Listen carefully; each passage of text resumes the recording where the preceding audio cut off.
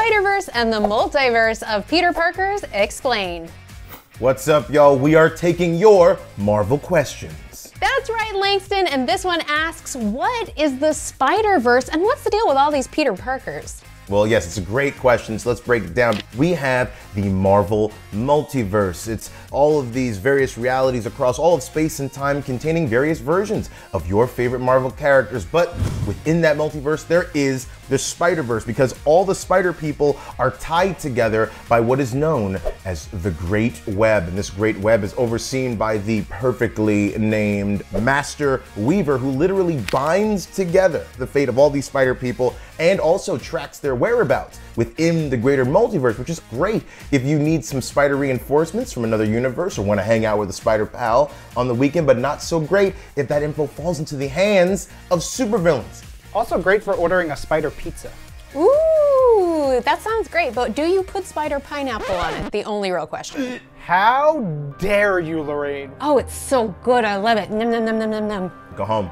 So if this falls into the wrong hands, like someone who wants to put pineapple on pizza, then you don't worry, all the Spider People, they converge, they come together to the 616, which is the main Marvel universe, and they've formed the Web Warriors, which is a super cool club. At the heart of all this is Peter Parker. Our Peter Parker, Spider-Man, is the first, arguably the greatest, but also, very importantly, he is the only one out of all these Spider People who was able to defeat Morlun the Energy Vampire. But it's not just a Peter Parker story. We get so many great characters, and a lot of them were actually introduced in Spider-Verse. And some of them became like huge stars right away. Maybe you know about Ghost Spider, aka Spider-Gwen. How about Spider, aka Penny Parker and her robot armor? Or one of my personal favorites, Spider-Punk. And there's tons more that were introduced in this story.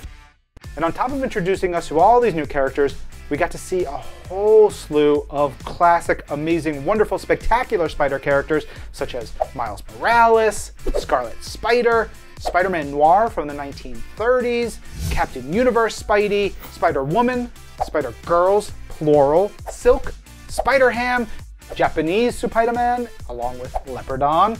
It's like all the Spideys. Give me Spider-Man or give me death. Well, I like to think about, imagine roll call. Imagine everybody getting together. Who has to go through that whole stack of spider names? But they need all of those Spider People because this threat is so epic. You know, as you said, Ryan, Peter Parker is the only Spider person to ever beat Morlun, who is one of the the Inheritors. It's a whole family of spider-eating energy vampires. And guess what? They got a little tip on the Great Web, and they can hunt down every Spider person for a snack. And yes, there are a ton of Spider People that are all different from across the multiverse, but there are also a boatload of Peter Parkers. There is Peter Parker, not only from the main Marvel universe today, but his younger self from earlier in his timeline. We have a cartoon Peter Parker from the 1960s. We have the Superior Spider-Man, who's really Doc Ock in Peter's body. We even got a Peter Parker from the Ding Dang Moon. There are more Peter Parkers than you could possibly shake a stick at. And thank goodness, because the Inheritors are hangry. Yes, they are hangry. You know what they're not hangry for? Pineapple on anything. Pizzas, spiders, people with spider powers, people with pizza powers.